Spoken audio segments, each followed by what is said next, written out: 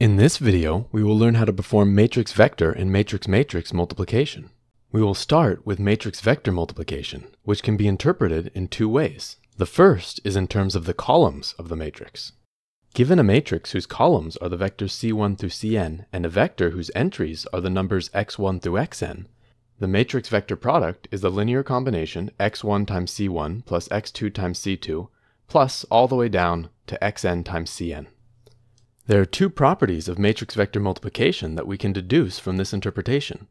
The first is that in order to compute a matrix vector product A times the vector x, the number of columns of A must be the same as the number of rows of the vector x. And the result of A times x is a vector where the number of coordinates is the same as the number of rows of the matrix A. Let's go through a simple example. Consider the 3 by 3 matrix and the 3 by 1 vector shown. We compute the product by taking a linear combination of the columns of the matrix with coefficients given by the entries of the vector. And after simplifying, we see the result is, again, a 3 by 1 vector. But there's another interpretation of a matrix vector product coming from the rows of the matrix. Let's look in more detail at the first row of the matrix. The first row of the matrix could be thought of as a vector with 3 entries. If we look in isolation at the first row of the matrix times the vector, we see that the result is obtained by multiplying corresponding coordinates and adding them up. This operation is also known as the dot product. Given two vectors with the same number of entries, the dot product of the two vectors is obtained by multiplying corresponding entries and adding them up. Notice that when considering the rows of our matrix, the result of our matrix vector product is a series of dot products, one for each entry of our final vector.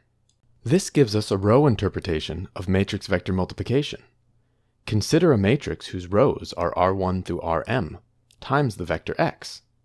The result of this matrix vector product is the vector whose entries are R1 dot product with x, R2 dot product with x, and so on all the way down to Rm dot product with x.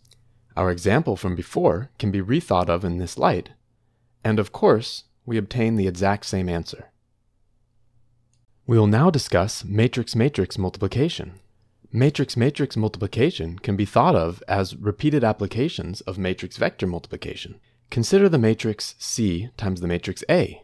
If the vectors A1 through AK represent the columns of the matrix A, then the matrix product C times A is the matrix whose columns are C times the vector A1 and C times the vector A2, and all the way down to C times the vector AK. Of course, we can further break this down by imagining that the rows of the matrix C are the vectors R1 through Rm. Now, using the row interpretation of matrix vector multiplication, we see that the result of the matrix C times the matrix A is the matrix whose entries are various dot products of the R vectors and the A vectors. There are some things to note about the dimensions of matrices involved in a matrix product. If C is an M by N matrix and A is an N by K matrix, the matrix product C times A will be an M by K matrix. Note also that in a matrix-matrix product, the number of columns of the first matrix must be equal to the number of rows in the second matrix. That is, in order for an A by B matrix to be compatible to be multiplied with an X by Y matrix, B must equal X. Let's look at an example. The 2 by 3 matrix times the 3 by 2 matrix shown will result in a 2 by 2 matrix. Let's use the row interpretation of matrix vector multiplication so that we can compute this matrix product entry by entry.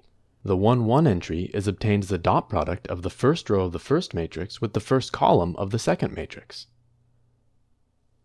The 2, 1 entry is obtained as a dot product of the second row of the first matrix with the first column of the second matrix, and so on.